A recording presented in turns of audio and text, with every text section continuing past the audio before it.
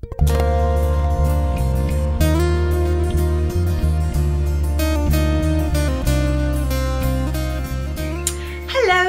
what I'm going to show you today is gooseberry jam. I picked a load of gooseberries the other day and I let you know about it, and I said that when I make gooseberry jam I will let you know. Gooseberry jam is really very easy to make. All you need is the same amount of, I've got a kilo of gooseberries, a kilo of granulated sugar. You don't need special jam sugar for this because they are very high in pectin, the gooseberries, so they will set much easier. You need 400 millilitres of cold water, and you also need the juice of half a lemon. So I will go through step by step with you how to make gooseberry jam. Right, now in here I have my gooseberries. You need gooseberries that are ripe, so when you squeeze them there's a bit of give in them, okay? If they're hard then they're not ripe, so make sure that they've got a bit of squish in them. If you want to double check that they are done, then you can always eat one, and if it tastes nice and sweet then they're done. If they're very sharp then they still need to stay on the bush. Now the first thing you need to do is to wash them, and you need to top and tail them. This is something that you've most probably heard people say before, but some of you may not know what it is. Okay, the gooseberry hangs like this on the plant. This is the top of it, that's its tail, its bottom. So all you need to do is you need to take those two bits off because they're very hard, okay, and you don't want those in your jam. So just take them off, make sure they're all clean. Okay, and then that one's ready, so I'll just get on and do the rest of them. Right, so in the preserving pan you need to put juice of half a lemon, which I've just put in there, a kilo of gooseberries. Weigh the gooseberries after you've topped and tailed them, okay, so a kilo of those, and 400 millilitres of water. Okay, what you need to do then, switch the heat on, you need to bring it to a boil, and once it starts to boil then you need to boil it for 15 minutes. Right, well hopefully you can see it's starting to boil quite vigorously now. So what I'm going to do is I'm going to boil it like this for 15 minutes. Okay, stir it occasionally at this point, okay, then it doesn't catch on the bottom, in 15 minutes time the fruit would have gone all nice and soft and started to break down. So I'll set the timer and I'll leave it to boil for 15 minutes. Right, it's been boiling now for 15 minutes. The fruit is lovely and soft now. Okay, so you can see it's broken down quite a bit. So turn the temperature down, and now we've got to add the sugar. Okay, we won't add it all together, we'll add it a little bit, let that little bit dissolve and then add a little bit more, and keep doing it like that. So off we go. But just remember, a kilo of normal granulated sugar, and you don't need any specific jam sugar or preserving sugar, because there's loads and loads of pectin in the gooseberries, so hopefully we won't have a problem with setting.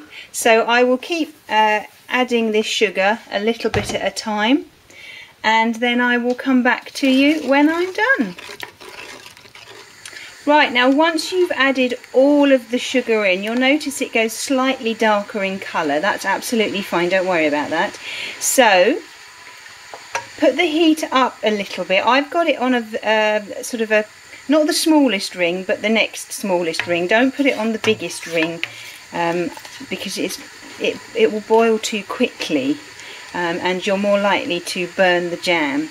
So keep stirring it until all of the sugar has dissolved. Okay, this can take a little while, so just be patient with it. Okay, the way to test to see if all the sugar has dissolved is to get the back of the spoon and to run your finger along the back of the spoon. If you feel any rough bits, but be careful because it's quite hot. If you feel any rough bits, then the sugar's not dissolved. But I think that's practically done. I'll just give it a little bit more. Now that the sugar's in, it's more likely to burn.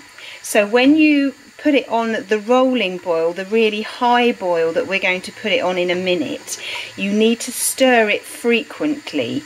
Okay, so don't go and leave it to boil on its own. Stay with it and not constantly stirring it, but frequently, every minute or so, give it a good stir round, otherwise it will burn. So I'll just bring that up to a rolling boil, which shouldn't take very long, and I will come back to you in a minute. Right, so it's just coming up to its rolling boil, so we will boil it like this for 10 minutes. Remember, you need to stir it frequently, just up and down like this, to stop it from catching on the bottom. Now you will find that you will get, can you see this here? It's some scum around here. If you stir the jam, it then gets stuck to the side of the pan, which is good. So once you've stirred it, and if there's any stuck to the side, just very, very carefully with a spoon, take it off. Okay, you can always remove it all at the end, but this seems to be a nice easy way of doing it. Okay, because you don't want the scum in the jam, because it's all white and it sets and it's horrible. Okay, but we're getting there with the first boil. Just a little bit longer. Right, so the buzzer's just gone off to say that it's 10 minutes of rolling boil is done. So we'll give it a one more stir, turn the heat off, let it settle just for a little bit, and I will go and get the saucer and we will test for the crinkle test. Right, so this plate has been in the fridge for quite a while, so it's nice and cold now. So I've put a little bit of jam on there. I'm going to put it back in the fridge for a few minutes until it's cold, and then I will test and see if it's set. Right, so this has been in the fridge for a good couple of minutes. Let's just test for the crinkle test. Oh wow, look at that. That's amazing. There we are, and if we tip it, it doesn't fall back. So, ooh, just lost some on the floor. So that is definitely set. If it doesn't crinkle and if it runs back too quickly, then boil it for another 5 minutes, okay, and then do the crinkle test again. Now, I'm not going to jar it straight away. I'm going to leave it to set for about 10 minutes or so. Make sure you've sterilised your jars. There are various ways of doing those, so whichever one works best for you. But yes, just wait until wait for 10 minutes before you jar it up. Then all the fruit is evenly distributed. Otherwise, all the fruit rises to the top. Okay, but that is easy peasy and very, very tasty gooseberry jam.